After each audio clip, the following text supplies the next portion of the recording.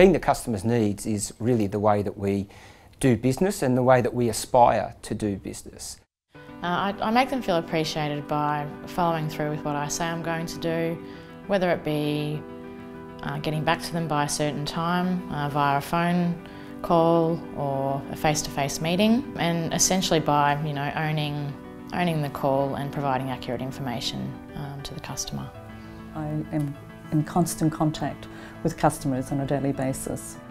I believe that our customers are definitely our most important folks. They're the reason we're here, and without them I wouldn't be sitting here today. The relationship with the customer is very important. It's something that is sometimes very hard to build and very easy to destroy. Customer needs means trying to put myself in their shoes. Quite often we can transact with customers at least once, whether it's once a week or up to 20 times a week. So we're really only as good as the last opportunity or the last rental we get from our customer base. So we really need to make every call a winner. We have to have them thinking about why they actually choose us each time, and also why they want to choose us next time. A lot of the boys start early or finish late to try and get the machines finished on time to satisfy our customers.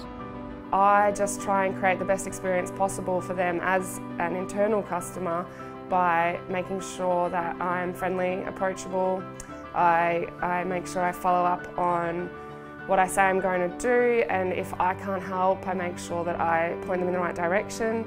Being the customer needs, it's not just a token, it's something we live by in field service. When we take that call on a day-to-day basis, listen to what the customer actually wants and not what we can actually sell them. You've got to respond when you say you're going to respond. Keep your promises. If you say you're going to do something, you've got to do it. I always use a person's name in a conversation, and at the end I summarise what it is that the customer is hoping to achieve.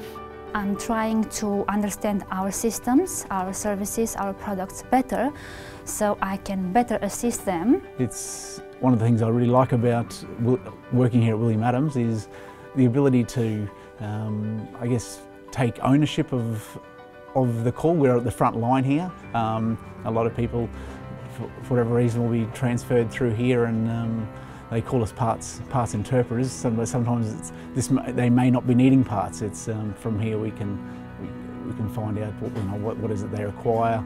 All of the guys in the IS department know to hang on to the call until they find the right person and ensure that the person at the other side, the customer or whoever it might be, isn't left hanging or doesn't fall between the cracks, as it were.